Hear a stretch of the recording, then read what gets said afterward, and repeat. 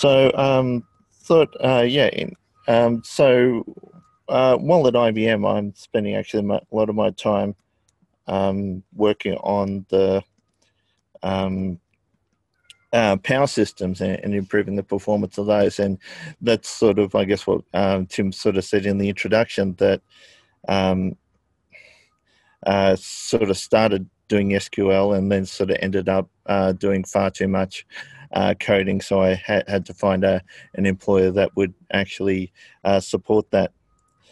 So where I come from at the moment is in sunny Canberra, and I say sunny loosely speaking because it's probably just about to rain. So if I run inside, you'll know why. Had to pull off the deck soon. As Peter sort of covered in the keynote, that we're at the 25-year mark for MySQL, and presenting Daniel Van Eden's graph here on how it progressed over the years. So from a dark corners of MySQL perspective, we can see that a lot of the code was sort of written around 2001 as the foundation basis, and obviously there's been significantly forks and replacements a bit, but some of the code from like 2001 is still around.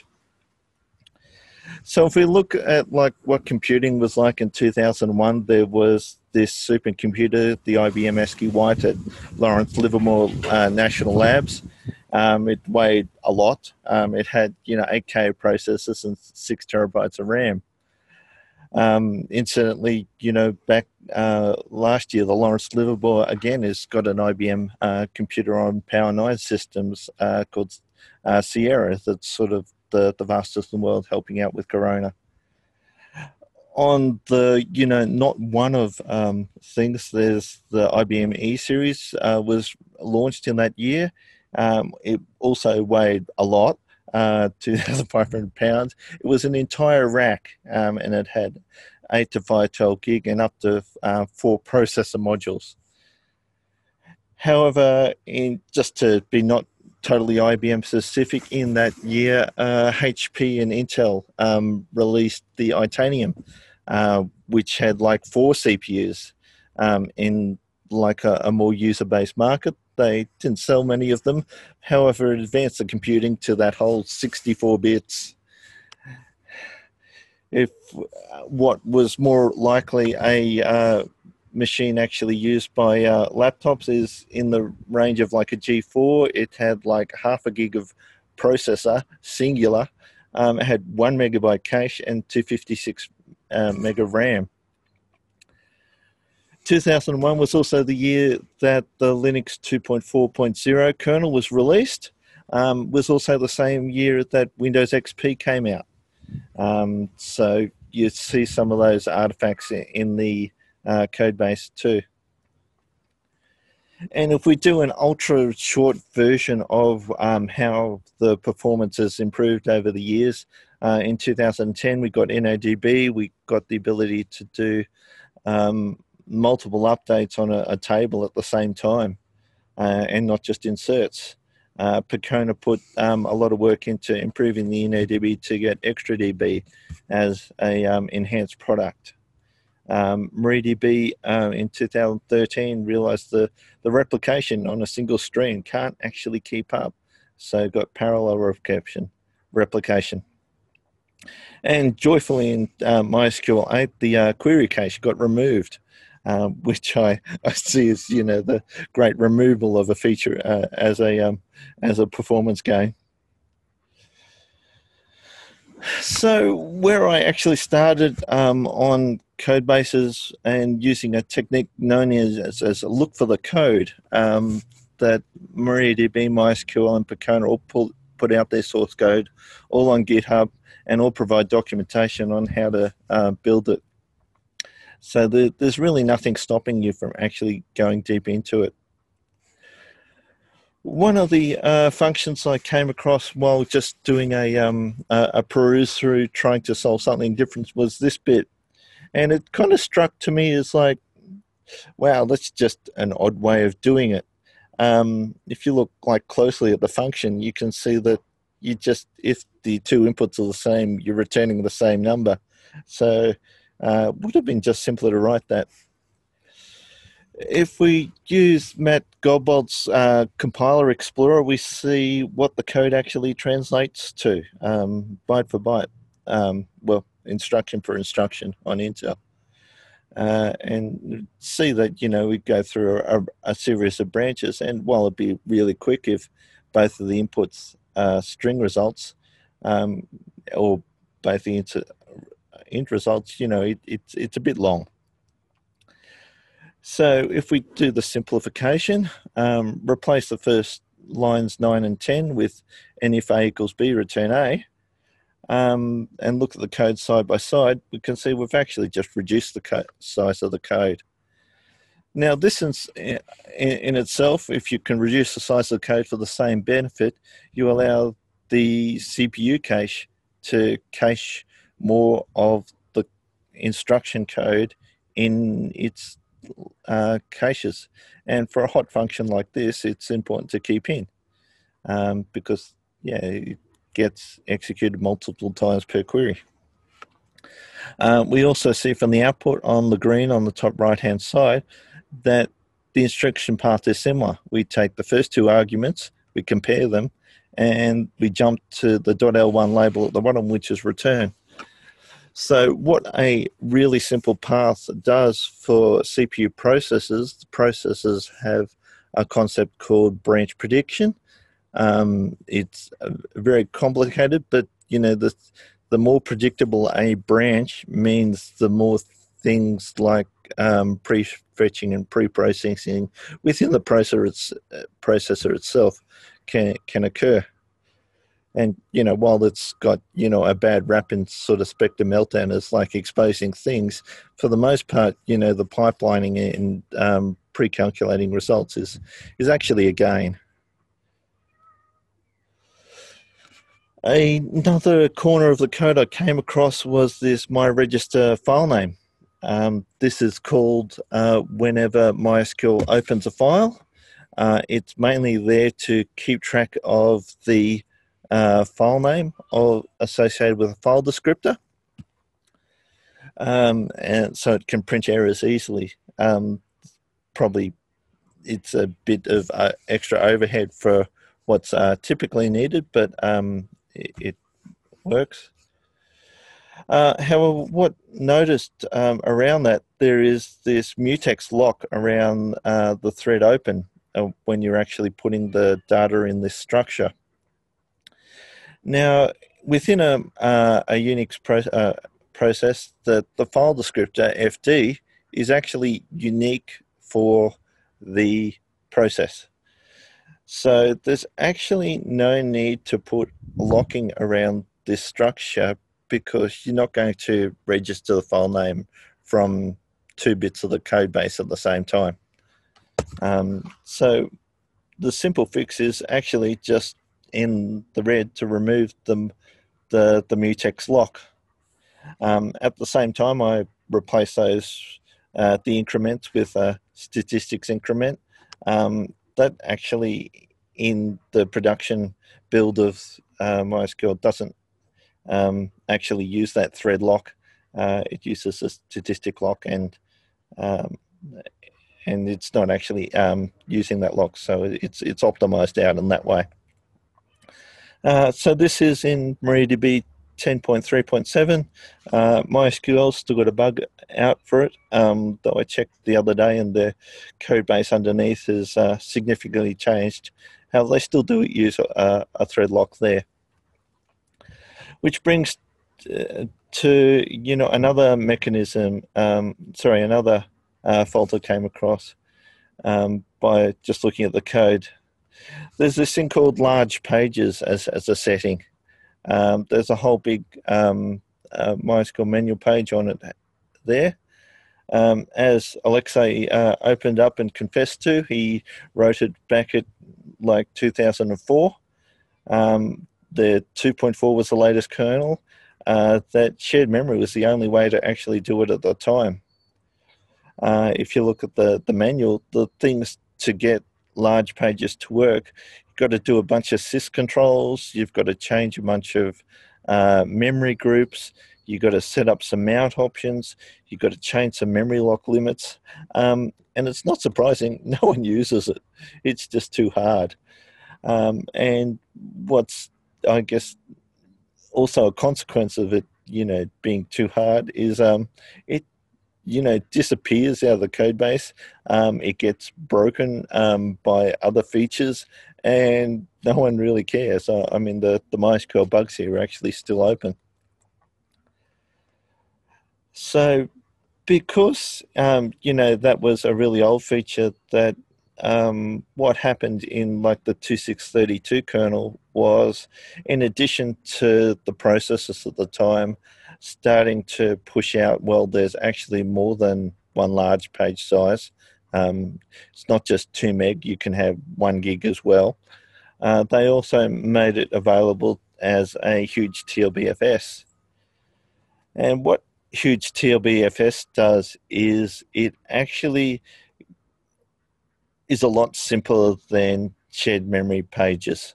It doesn't have the extensive permission controls. It's accessed by fairly standard mmap calls. And in the 3.8 kernel there, what we see is that there's a number of different TLB sizes that you can actually use. So by using all this knowledge, you could actually rip out a huge amount of complexity and sort multiple large page sizes at the same time.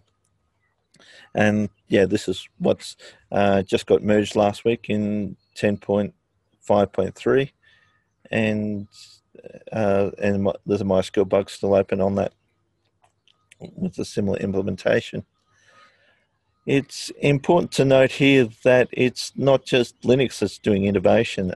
In this time, Windows actually added a bunch of calls around large pages as well. And so I was actually able to write an implementation there and get MySQL compiled on Windows for the first time and get that going. Another option where Linux has sort of come and started to provide the interfaces that were once previously restricted to more complicated implementation is temp files. So here was the implementation of how MySQL created temporary files. We did make temp to get a unique file on the file system, which is the right way to do it. And then immediately after, we deleted it.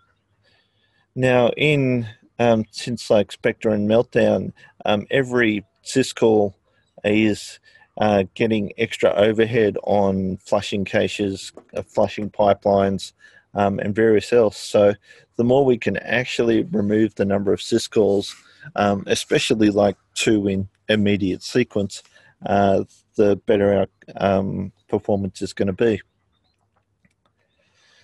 If we look at the open manual page on how things do syscalls, there was a temp file flag added in the Linux kernel in 3.11. So we should be able to use this instead of an open and a delete. And also note here that just because it's created as a temp file doesn't mean we can't actually link it to a location on the file system. And as far as I know, that hasn't been done. That sort of saves, if you're doing a big alter table and it suddenly crashes, that you don't actually need to clean out files out of the file system. So there's that opportunity still to go.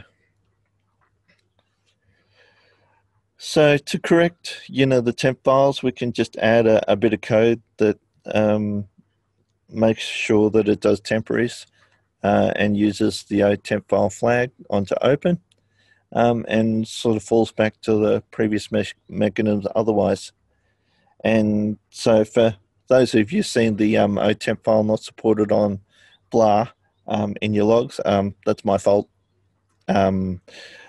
What happens is that tempfs for some reason doesn't support temporary files, which seems like a bit of an oxymoron, but it just doesn't. It might later, but we preserve a state here to make sure you're not flooded those every time a file um, doesn't work. Now that we've looked at a bunch of just looking at the code and sort of thinking about what can be changed, whether it's ugly or whether there's new kernel features available, sometimes you need to show there's an impact, and for that there's sysbench. So sysbench is maintained by Alexa, wrote the large pages and been around for a long time. And if I could spell empty right, that this is a simple test on how you'd modify a test to just create files. And so this is mainly a test, not so much of the temp files, but of the locking one previously, where we had a global lock. So in the source code for sysbench, that empty test.lua contains you need to do a populate of what to do when the thread begins, an event, what happens every time, and what to do when it's done. So in this case, make a connection, run a query, create a different file, not only for the thread ID, but for every time through the loop. So in this, when we run it like this, by just pointing it at the host, specifying run 600 threads, because that's a good number, for 60 seconds, we see that it was able to create 500,000 events in that 60 seconds, which isn't too bad for creating files. But if we've got the code base, what we can do is, compare a modified version with the locks taken out and that one. So now that we know how to look at the code base to write a test case, what we need to do is point to where in the problem the code actually is. And we use perf for that as a mechanism, and Valerie will talk about eBEF in a different talk if he hasn't already. So perf is a standard Linux tool. It's as a package to get meaningful information on the reports you generated. You need the debug info from MariaDB or MySQL or Percona that corresponds to the compiled version. If you're using a distro version, it's normally in a separate repository. If you're using straight from the upstream bundled packages, they've normally got it as a separate package in the same repository. So it's pretty easy just to install those. And that doesn't actually interfere with the current executables. It just provides information when we do the perf report later. So before we do a report, we've actually got to record what the MySQL process is doing. So we just use perf record. We'd use -G to record the stack traces. And so why this is important, because seeing a lot of time in a mutex code isn't that important if you don't know which mutex it is. We specify an out file, we specify the process, and we use an arbitrary process like sleep here to record the amount of time. 3 seconds may not seem a lot, but it's recording at 4,000 samples a second. If you want to record something longer, you can reduce the frequency down and put the increase the length of time.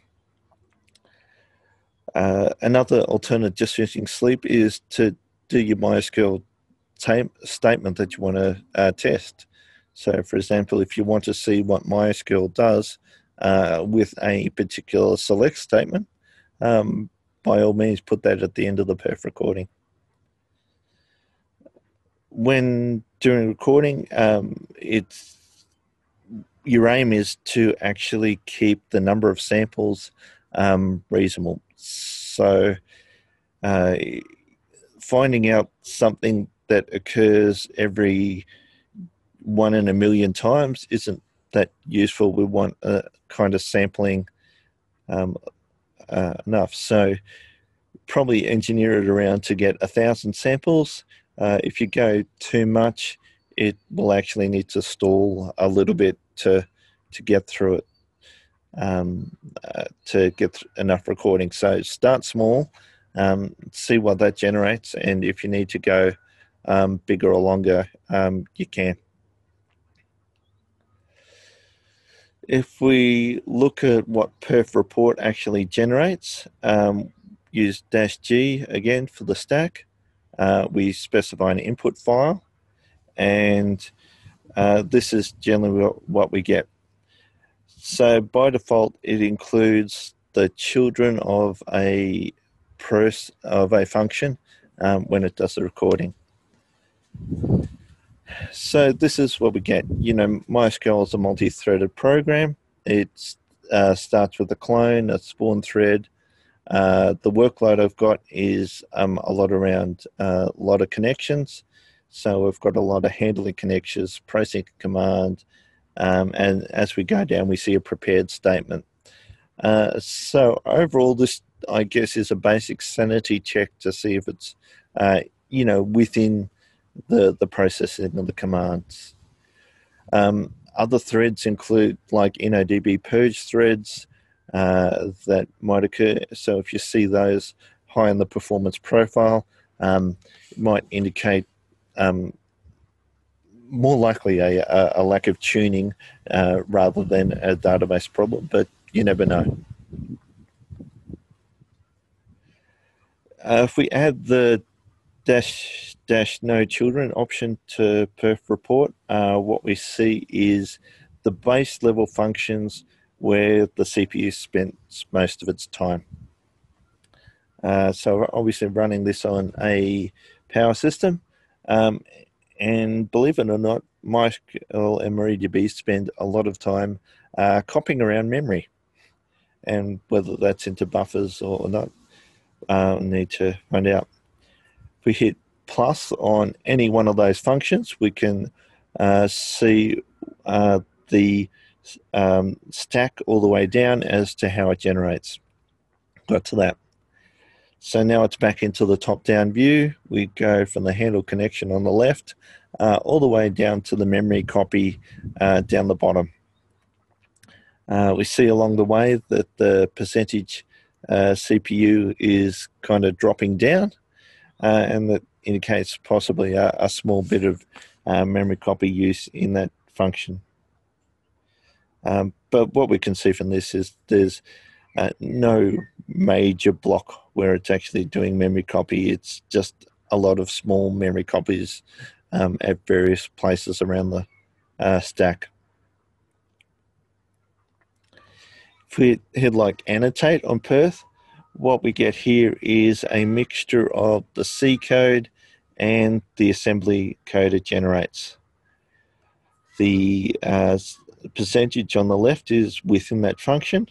So in this function, we've got like a 26% doing something related to the while loop condition. It takes a bit of thinking and knowing what the assembly does to work out which bit of that while instruction is actually causing the problem. But sometimes this is enough to actually put in a bug report and saying, this is taking a lot of time, maybe it shouldn't, and let someone else deal with it. With perf recordings and Brendan Gregg's flame graphs, by running the same perf recording through two scripts, you all of a sudden get a SVG flame graph. So this shows a similar sort of thing in a different form, that of the MySQL process, a lot of time is actually spent in the handle connection, and the width of the bar indicates how much time of the entire thing is within that function, and also shows the call stack from bottom to top. And I'm sure there's a stack order bug pun there I could throw in, but no, I'm not quick enough. We can also see from this flame graph, there's actually on the top sections of the flame graph, there's a lot of time spent in handling UTF-8 and UCA and other kind of character set related things. And this might be, if you're looking at how to actually improve the performance, is like something you might want to actually tackle. Because if you tackle those, you might get an extra 10% of CPU back in a ideal case. The other thing you'll see about the codebase, remember it was written in like 2000, well, bits were quite old, is it doesn't quite account to NUMA. And what NUMA is rather than all processes having equal access to memory, is the computer is actually divided into a number of nodes. Processes can access their local memory quick enough. However, to access the memory of the other side has to go through an interconnect for that. And this is something that's easily forgotten when you're looking like a cloud service and you go, oh, okay, I just need a big service, so many CPUs. Yeah, sometimes those CPUs aren't actually on the same node as the other CPUs. So getting MySQL to be intelligent about these interconnects is going to be a challenge. I've seen numerous MySQL engineers and MariaDB engineers sort of screaming that, at the aspect, and I'm sure users have too, that I added more processes to this thing and it goes slower.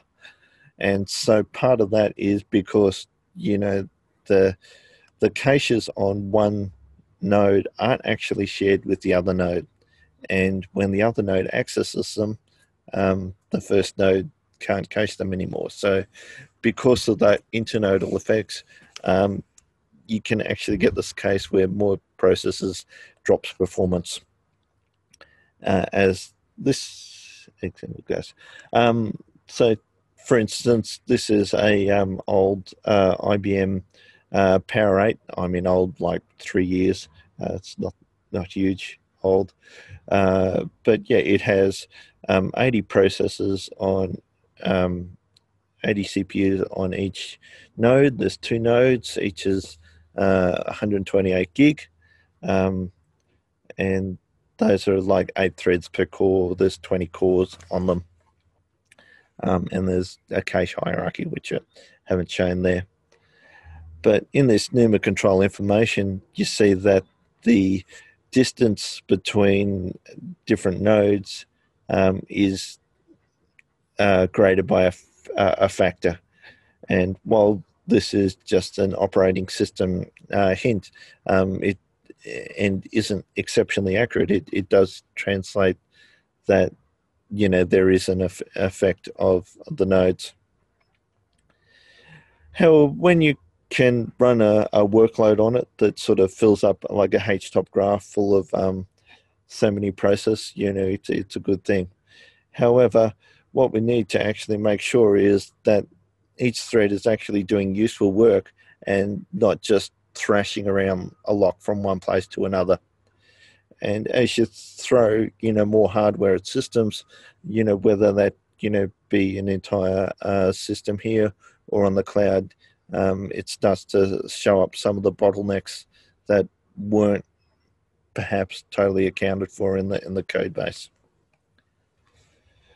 So one I came across late last year in a perf recording, if we narrow down to it, there's this place where buffer pool stats end page gets ++ happens. This is the variable within MySQL that corresponds to inid buffer pool read requests. For those who've looked at show global status, you'll notice that that is a big number, incredibly big. You wouldn't believe how incredibly big it is. However, what we see there from the statement that it is basically in each buffer pool, there is a statistic structure, and that gets incremented. We see in the instructions there, it is the LD or the load instruction that is slow to retrieve a value from memory. In terms of retrieving a value from memory, a load isn't usually slow. However, because this is a value that is written to so often, that means if it was in one CPU and one cache and it was written to a lot, that would be actually fine. However, when multiple CPU caches, and more so multiple CPU caches across nodes, start realizing, oh, okay, I need to grab that memory location. That means I need to invalidate the CPU cache in a different node. And then once that's invalidated, need to actually fetch the value from memory. Now, while there may be some ways in the process to actually speed this up, it's fundamentally a bottleneck from a simple counter. And one that actually has been fixed in the latest MySQL 8.0.20 release. Hello, dog. Excuse me.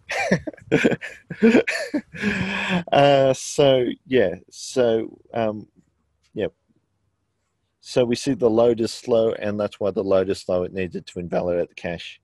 The store, on the other hand, is quite quick because once you've done the load, you've got the reservation of that memory location, and you can write back to it quicker. However, that doesn't actually prevent another process in those few intermediate instructions from trying to grab it back. The other thing that you can see by looking at perf profiles that was a bit slow, and I indicated this in the frame graphs, some of the character set functions are slow. And if we look at like an example of my str in simple whatever that is, what we see that in this function, there's a lot of byte by byte access through a mapping function to convert it. We saw in the history in the beginning of the talk that in 2001 there was this thing called 64-bit. When we're processing characters, we're still doing it byte at a time. I don't have a solution for this, but it probably would involve either seeing what someone else has done clever and faster, or B, actually just using a bit more memory, and rather than doing a byte at a time, to a block at a time, and use a bit more memory in the translation table. Now that we've got more than 256 meg of RAM. Usually. So in the examples we've covered, some code is just a little bit ugly. I've written some bad code. I will continue to write a little bit of bad code every now and then, and that just needs to be cleaned up. There's kernel-supported features that happen that allow blocks of code to be simplified. as the C++ language comes across, we get things like atomics and thread local variables that enable performance to be increased. So one I didn't cover here in MySQL 5.7, if you get a contended mutex, what it'll do is it will spin on itself a few times doing nothing for a random amount of time. That random amount of time was determined by just a simple mathematical add multiply function that has some significant random characteristics. However, those are two variables that are in a global context. So remember when we saw with the statistics counter, that same thing is actually happening while you're spinning from mutex on MySQL 5.7. It's, yeah, creating a lot of work on the CPU cache and the bus to wait, which is quite ironic. So yes. The other aspect we covered was like hardware, that, you know, we've got huge amounts of threads that are starting to come available. If we look at what Postgres has done, we've seen them start to implement using multiple threads to do things like sort and join and fetch data from multiple sources. The MySQL codebase and the MariaDB codebase are still largely single-threaded.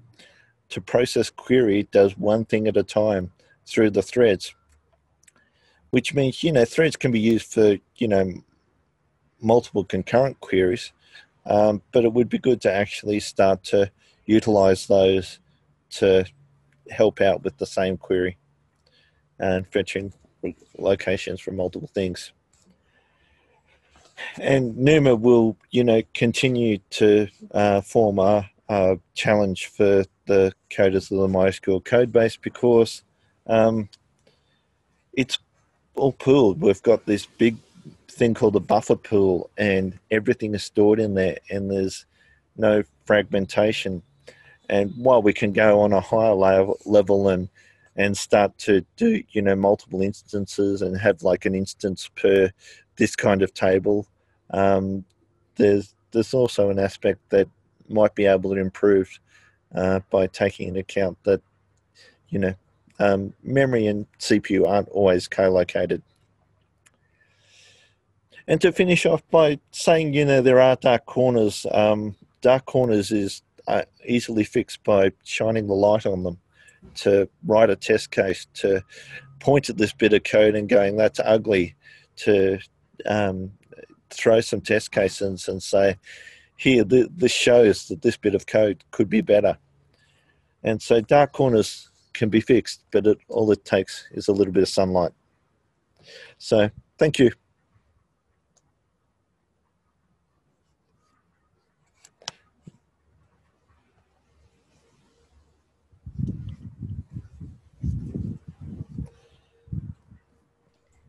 Okay, Sam, are you there? I am. Just a little bit of a technical problem there, Campbell, Brodwin. So just waiting for some questions to come in here. I see I'm drastically early too, so okay. Do I need to compile the MySQL server from scratch to do a performance trace, to record a performance trace? No, you don't. You just need to actually download the debug symbols from the repo, and that should have it all there. And yeah, those don't actually impact with the system as it is. Another question is any database data stored in the perf traces? In theory, no. The perf man page or online documentation has a couple of quick warnings. However, for the most part, it's actually just taking the instruction trace and what's on the stack.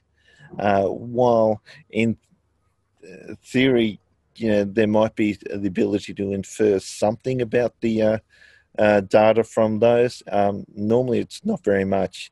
I mean, the things like a table name, you know,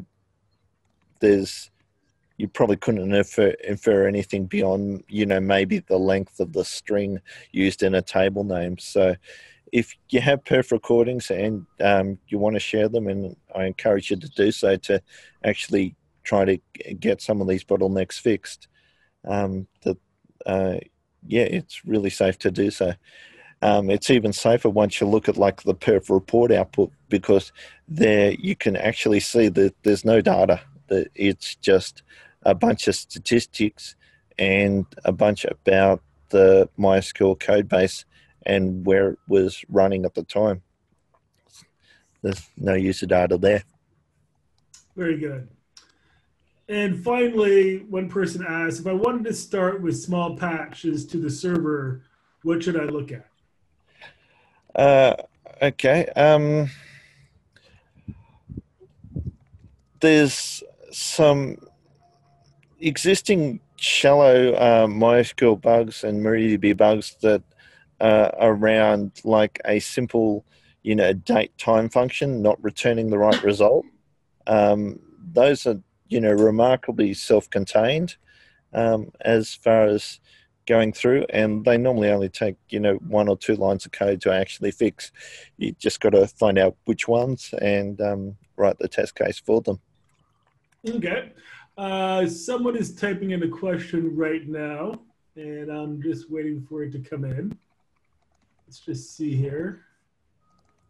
The joys of modern technology. After that, you know, since I've got a bit of time, I might actually share one of my own, you know, war stories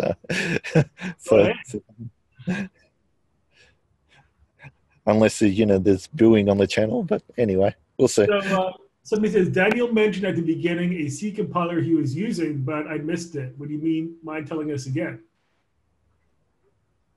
Sorry, advantages of a C compiler?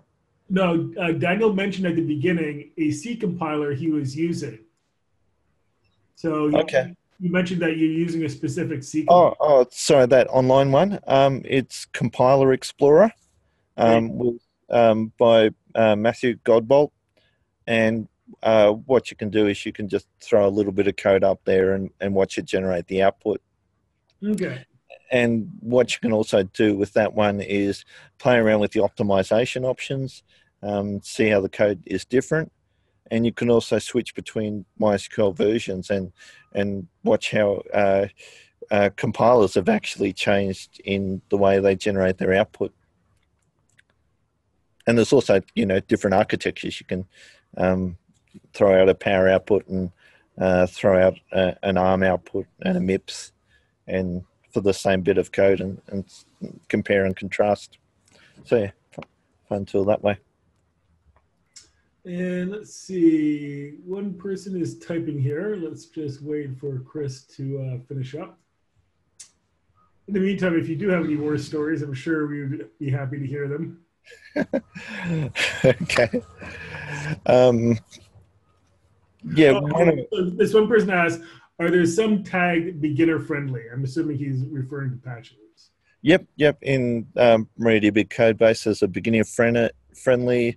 I think there's a trivial one in the MySQL bugs. It doesn't seem to be consistently applied. So, yeah, look at the problem. If it seems easy, give it a go. Also, I guess other places to ask for help. MariaDB's got a Zulip channel. The MySQL community's got a Slack channel.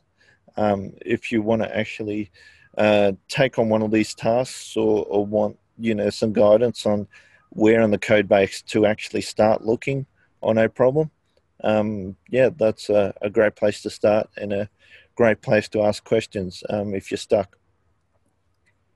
One person mentions the MariaDB Foundation probably has small tasks for developers wanting to get into the MySQL MariaDB code base. So, yep, yeah, and those are a lot of the beginner-friendly ones. The ones that are, you know, never quite get enough developer attention to fix, but, you know, aren't actually too hard. But hey, it's always good to have them available. Very good. It's one of that. Okay, so war story of mine. I was working for a shared hosting company at the same time I was doing DBA work, and had, you know, this was my other job as like a system admin there, and had this like downtime. We needed to upgrade a few things and shut a few servers down. And I thought, okay, they've got enough time. We've got a 4-hour window. Let's see what it'll take to do a distro upgrade. I'm not going to actually do it, you know, this system, but we'll see it anyway. Looked in the documentation, and this was like a Debian system. It had a 2632 kernel. I thought, oh yeah, good. There's like this LVM support. It's got these LVM snapshots, and yeah, there's this function of, you know, restore to checkpoint of that. So I'll just take a checkpoint, do the upgrade, take a note of what breaks, you know, analyze that a bit later, then just roll back to the snapshot. So yeah, in the window, take the server down was just a VM running on that. So ran a snapshot on the underlying system, tried it, recorded what I want, and got to the point where returning to the checkpoint and went, that kernel support isn't there. The kernel support was in the LVM tools. It wasn't actually in the kernel. So, you know, it was like, oh shit, what now? So I started panicking, and I ended up grabbing the source code for the kernel, taking a patch for what was applied a couple of releases later that says actually implement the restore to snapshot point. And yes, in a outage window, I was compiling kernel, merging a patch in that didn't cleanly go, and then, you know, crossing fingers and booting up the kernel there so I could actually restore back to the checkpoint where I thought was going to go actually smoothly. So, oops. Yeah. I mean, share hosting aren't the kind of places to have multiple copies of things, but yes, importance of trying it out and perhaps not on a production system next time. Very good. But these are the mistakes we learn from. And hey, and you know, the outage window might have got slightly longer than actually scheduled, but the customers kept their data. Phew, and I kept my job.